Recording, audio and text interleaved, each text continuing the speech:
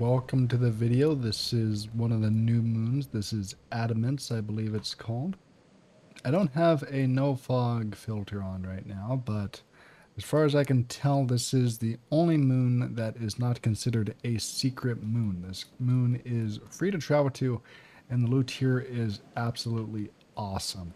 You got a locked cabin that you need a key to get into. And the new mob can spawn on this map here.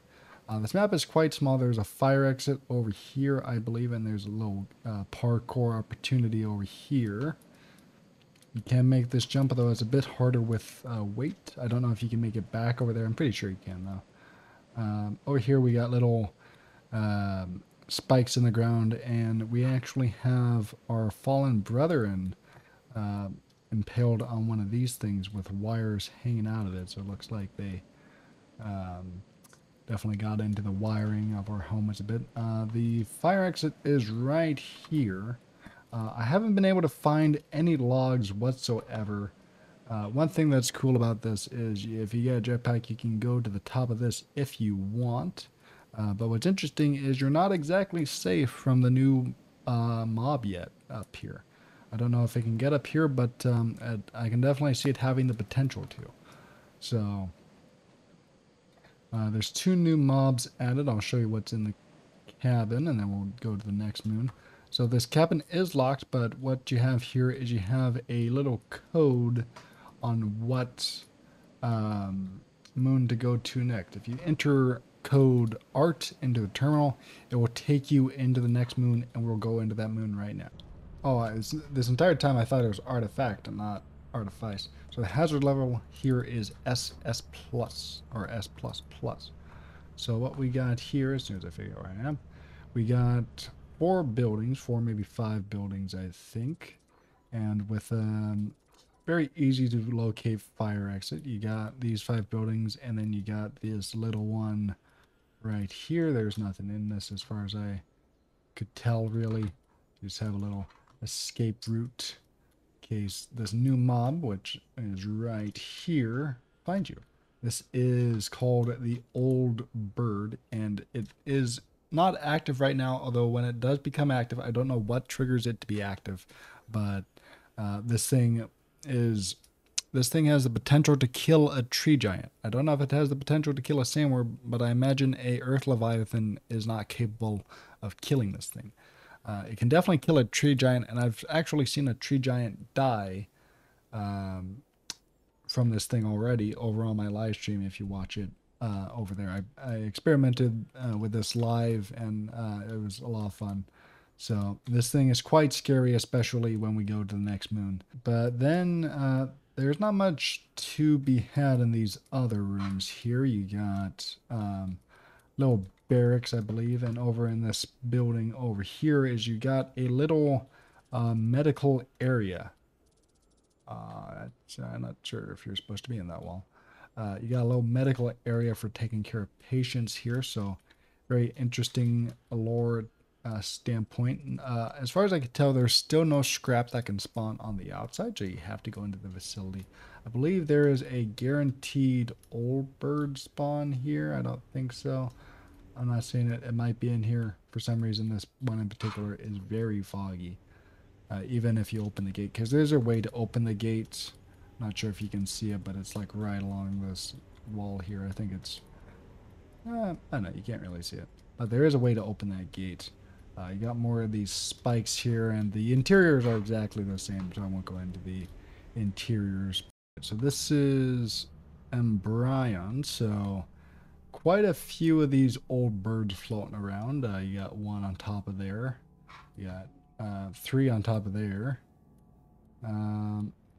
So far right now I'm counting 1, 2, 3, 4, 5, 6, 7, 8, 9, 10, 11, 12, 13, 14, 15, 16, 17. So 17 right now. I'll get you a nice close-up of these. I assume this one up here may be facing the right way. Yeah, this one's facing the right way. So get a really nice good view of it. These things do become active in a little bit, and I'll show you how they attack to the best of my ability. This is a light. According to the bestiary, this light here, when it's on, is 100,000 lumen light spotlight. So that's terrifying.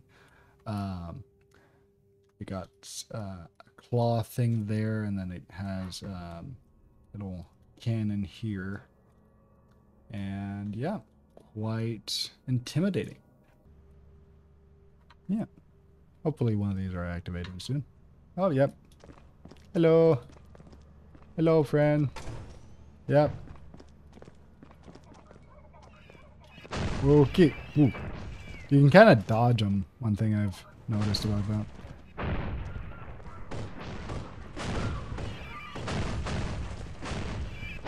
Ow. Whoop. They don't really seem to damage you. They just more so knock you around to the point where you take fall damage.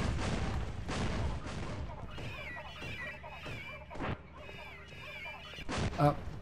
Okay, they do damage you. My mistake. I want to get closer to this thing. Oh. Okay, apparently I'm shooting. It does cry. It does have the... Like, the crying thing is a part of it.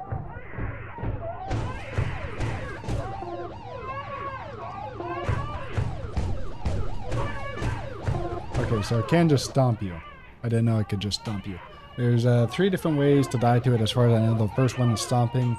Second one is being shown on screen here. Oh, I got him. Oh, that's not, I'm sorry, Amari. I'm very sorry, my guy. It was for science. I didn't expect it to be that gruesome. Oh, he's burnt to a crisp. Cause of death, burning. Okay. And the third one is simply dying to fall damage or being shot by it. P. There we go. Okay. So this is the Butler. So he cleans, and then as soon as he spots someone who is all by himself, he goes into attack mode. So he cleans most of the time, and when he finds someone alone, he gets the knife out. So I believe that's all the new content we have for version V50. I'll put a link to live stream below if you want to see my live reaction to this. We were just figuring it out as we went along. Had a viewer help me figure some stuff out, test some things, find some things. So that's very helpful. So that's it for this video. So until next time. Bye-bye.